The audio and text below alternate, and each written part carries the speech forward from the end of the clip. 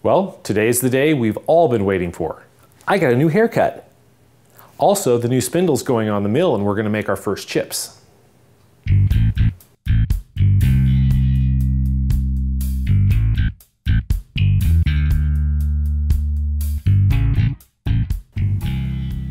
Welcome back to Cloud 42. I'm James. Well, I think the day's finally arrived. It's time to put the new spindle on the mill and make some chips. And hopefully it will go on and stay on and we won't be pulling it off again to use the old spindle to make new parts because I screwed something up. I've thought through the process. I think I've done everything I need to do with the old spindle and I think it's time to move forward. There's only one place to start. Off with its head. Okay, let's get a platform mounted here so we have something to rest the head on. I don't want to have to reach out here and wrestle all the weight at arm's length.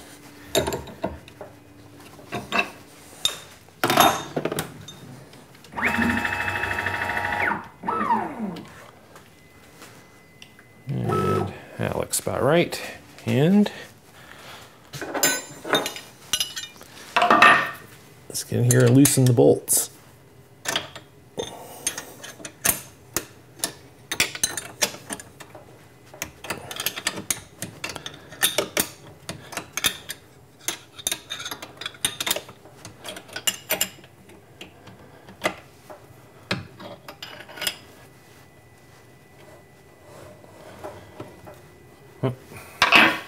This is going to be in the way.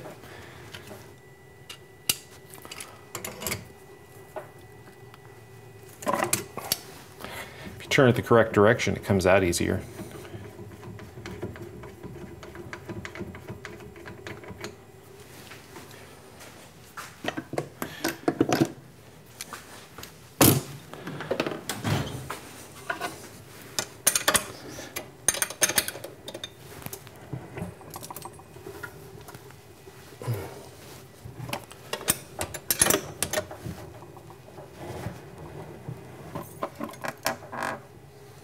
Go. And I'll tighten it down just enough to keep it from moving.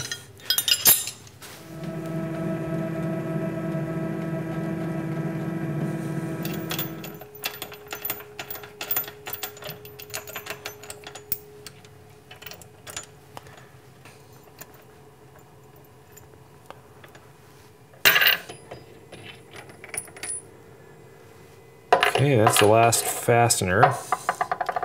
Except there is a screw down in this hole here we have to pull.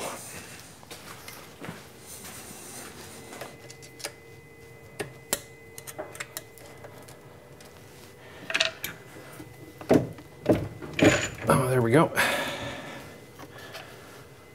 I will put this back in just so it doesn't get lost.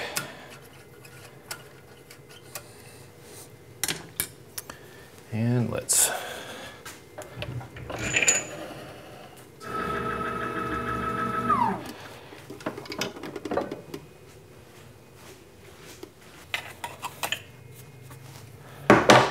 one of the questions that I get a lot is the new spindle heavier or lighter? And people seem to assume that the new spindle is going to be heavier than the old one. I can tell you after lifting the old one off that is not the case, but let's go over to the bench and weigh them and find out. Okay, I've just got a gnarly old bathroom scale here that you can barely read. Yeah, I guess bathrooms aren't intended to be as lightly lit, or at least they weren't when this thing was made, as what I've got here in the shop. So I'll turn it on here. It's reading 0. Let's put the old head on it and see what we get. Okay, I'm reading 58 pounds. Can you see that? Yes, I think you can. 58 pounds for the old one. I was guessing 60, so that's not too bad. Okay, and the new spindle with the new mount, 26. So it is less than half the weight of the old head. And there's just so much cast iron in there and a great big DC motor. It's not that surprising to me that there's that much weight difference. But if you've seen my back catalog of videos, you know that I have struggled over the years with the maximum speed on my Z-axis, and I'm pretty sure that taking more than half of the weight off of the head is going to make a difference for that. But we'll see. Let's go put this thing on the mill. Okay, well, this is the part that I've been looking forward to and dreading for a while, because this is where we find out if everything's going to fit. See how much lower I can bring this.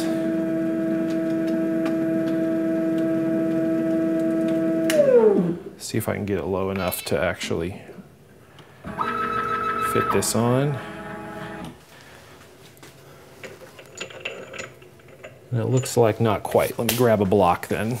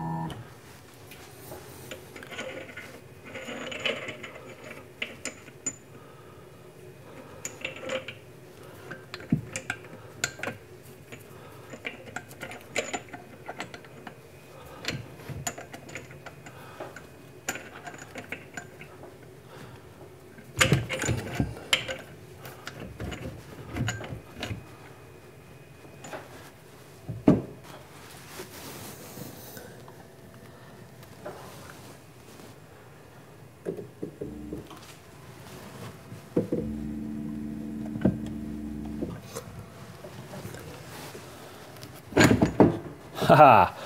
Okay, it fits. All the holes line up. That's good. And if this bolt goes in the middle,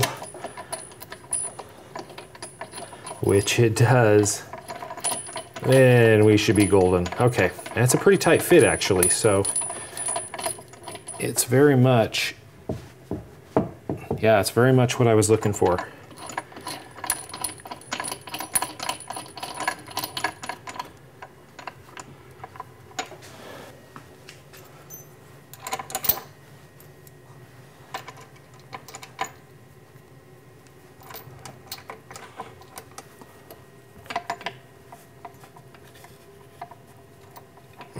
That's harder than it looks.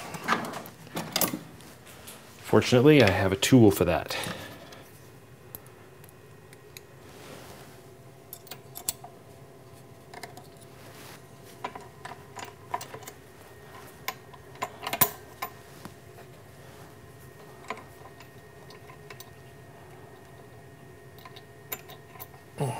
Did not expect this to be the hardest part, but here we are.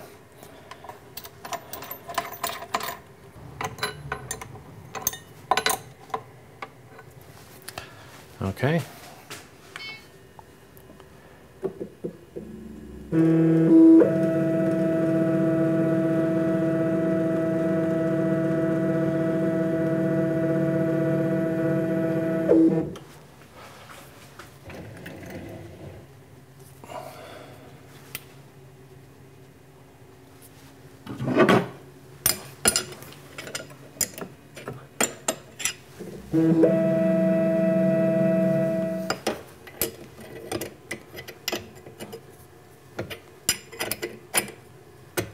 Okay, let's grab the tramming bars.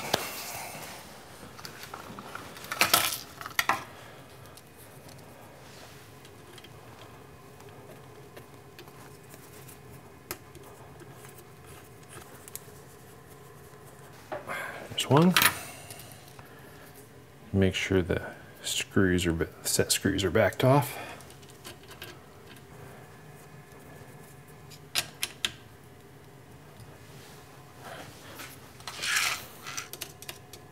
And let's run this down, see if we can actually move the head with them. Oh yeah. That is beautiful.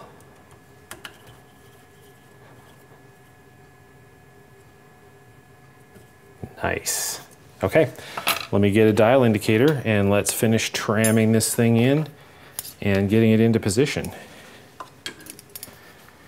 Now I don't actually have a proper indicator holder for this setup, but I think, even though this was designed for an R8 spindle, I think I can probably clamp it around this tool holder. Yeah, it's going to be all right.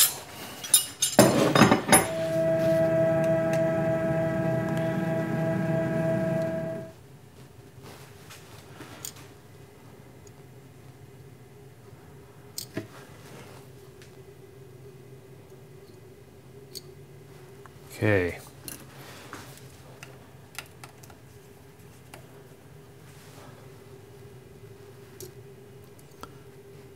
Yeah, that's right on 0.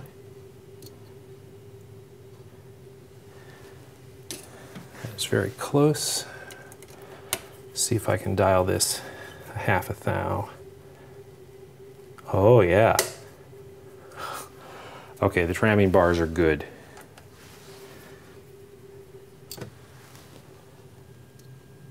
Okay, right dead on. And I'm going to take the indicator off so that I won't try to finesse it anymore. Okay, we got the spindle all mounted, and by the way, I don't know how well you can see this, but I went ahead and turned took one of the screws out of the tramming bar and turned it vertically so that it no longer engages this back plate. I got some comments on one of the previous videos saying that if I installed these tramming bars, I was actually going to be removing one of the safety features of the mill, which is that this head can actually rotate in a crash, and that becomes the weak link and can release some of the pressure so that I don't damage the spindle bearings. And that actually is not dumb, so I went ahead and did that. I don't need them, I'm not tramming right now. So I went ahead and took one screw out, rotated it, tightened it back down in vertical position so that it won't engage that back plate, and in a crash the spindle actually can move.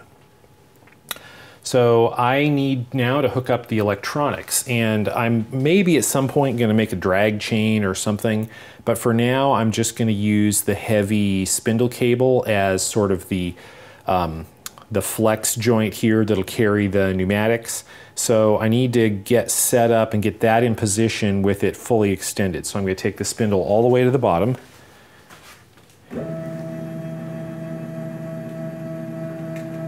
And I already checked this, and it almost reaches the table, and I've got that tool that's in there lined up with the mill table slot anyway.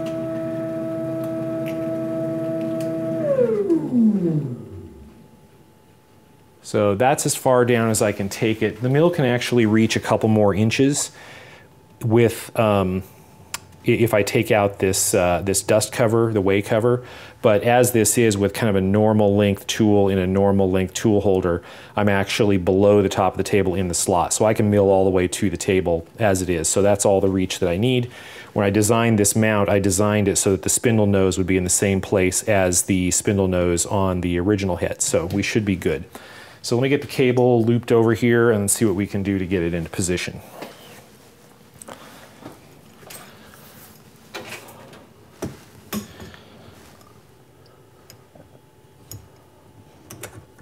There it is. Now I want a nice smooth transition over the top.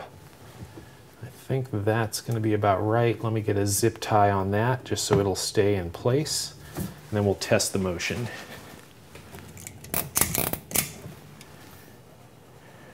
Turn this so you can see it.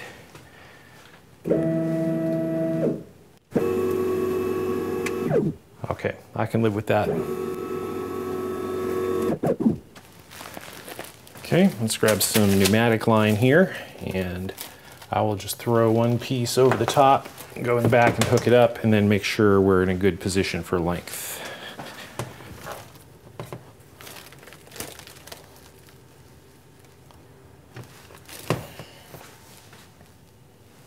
I got my tubing cutter here. I'll just clip that off. This is the ATC port.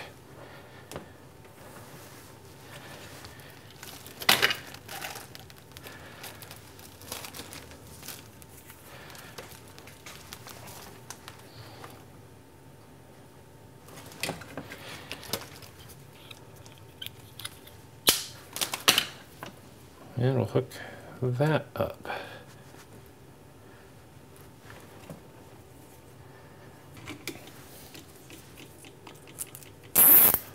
And get some zip ties on here just to make life easier.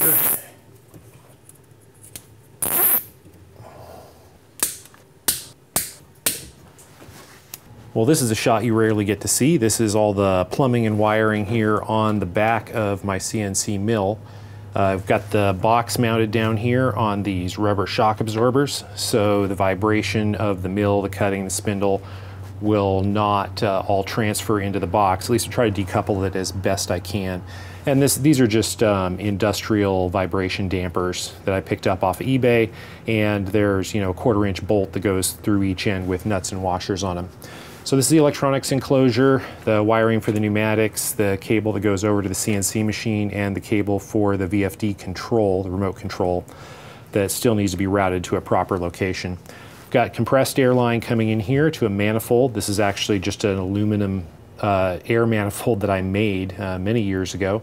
I've got an air pressure regulator for the blowgun that I have on the front. I've got an extra port here that I'm not using right now. I was using that for the air wrench I was using on my drawbar. And then over here I have the feed for all of the spindle pneumatics. So that comes down to a 2-stage filter. And I don't know off the top of my head the micron levels of these filters, but the first one's coarse and the second one is really fine, and they're both water traps. Then there is a pressure regulator, and I've got this set at 90 PSI, which is where I have my shop air regulated anyway. Then that feeds up into the valve assembly that we looked at last time.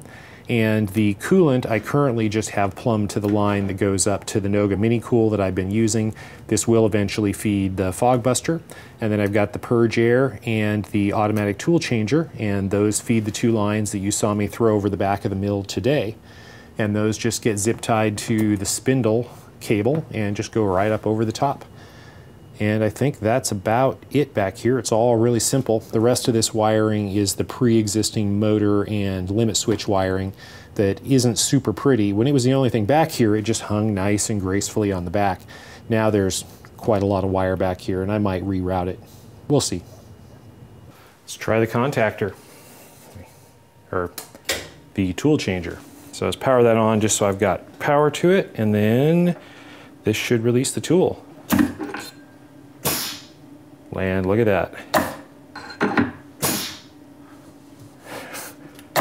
So much better than what I was doing on the other machine. Cannot complain about that. Okay, let me go find a tool and let's make some test cuts. Okay, this is the wonderful and terrifying part. We're gonna make some test cuts. I've got a tool loaded up here in a tool holder. This is a 1/4 inch 3-flute end mill from Lakeshore Carbide. This is coated, and this is their variable flute end mill. I'll put the part number in the video description if you're interested. This is what we're gonna start with, and we're gonna run this flat out at the full 12,000 RPM. Use the tool changer here. That is wonderful. That is so much nicer than what I was doing previously with the drawbar. I love that. And now let me spin it up, make sure we're actually getting air in coming out the spindle nose. Yep. I can hear that running. Now, coolant, ideally I would have the fog buster set up. I don't have that ready yet, and ideally I would stick this up here on the side. But of course I don't have that yet because this is aluminum, so the only place I can really stick it is to the spindle nose here, which is steel. So I'll stick that on. See what we can do here for coolant. Probably better off overdoing it than underdoing it. Let's see what we've got.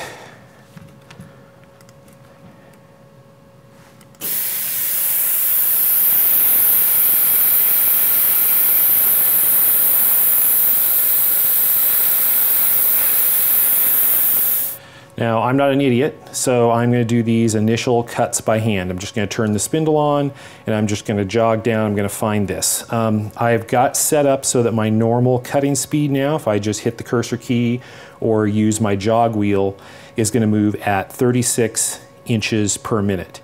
This is a 3-flute end mill running at 12,000 RPM, So 36 inches a minute will be 1 thou per tooth. Now this should be able to take a 1/4 diameter cut. If it's anything like the ones I've been using, I'll probably, instead of taking the full 625, I'll probably only take 10 thou initially, and we'll just get a feel for how it's cutting, see what's happening, and then progressively go deeper and deeper as I get more confident that the thing is actually working. And then if it's working real well, maybe we'll try some deeper cuts, or maybe we'll just call that good for today, and I'll go do more research and get ready to do something more aggressive. But let's give it a shot.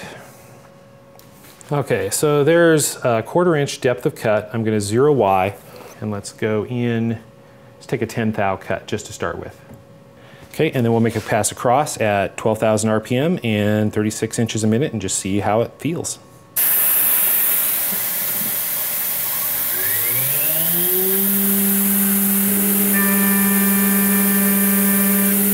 And that was like nothing. Okay, let's take 30 thou.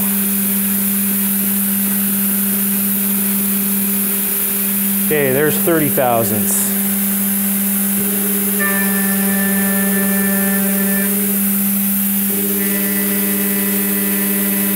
And that is, again, like nothing. Okay? Let's go in the whole 62.5. Okay, 62 thou at 36 inches a minute.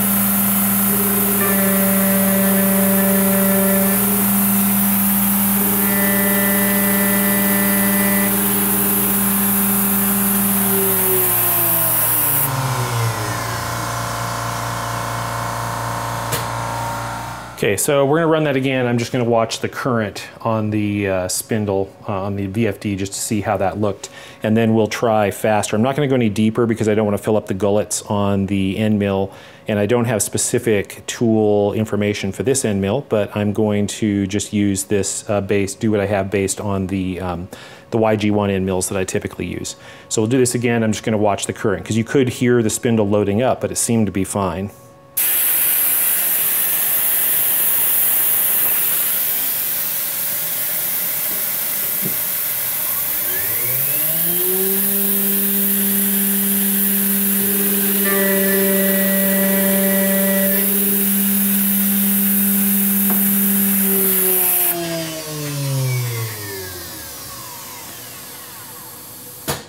That's a beautiful cut, and the spindle hit 2 amps. I mean, that is totally fine, totally within its capabilities. So let's go ahead and take it up, and let's go a little faster. Let's take 1.5 thou per tooth, see what that looks like.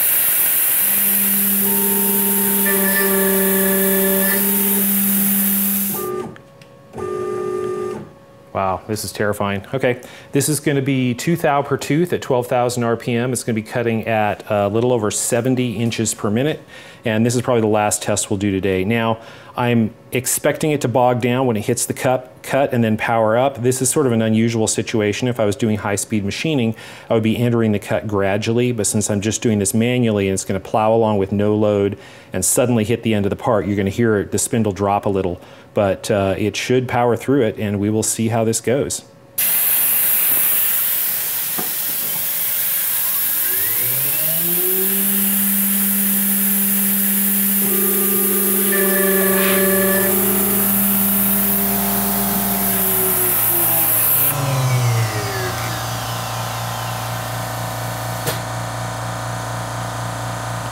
Okay, I'm impressed. This is the same load, or it's the same depth of cut and the same width of cut that I've been running on this machine at a maximum cutting rate. Because of my slow spindle, I've been going at a maximum cutting rate of 9 inches per minute.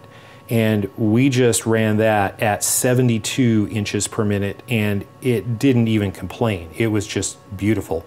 Right now I have the rapids on this machine set at 150. I have no doubt that I could cut, you know, at 100 with no trouble, but 72 is 2 thou per tooth on a 3-flute end mill at 12,000 RPM. So I am just tickled to death, and the surface finish is beautiful. It's every bit as good as anything that I've gotten before previously with the other spindles. So I think this is going to be a winner, and now I just need to go find something to actually make with it.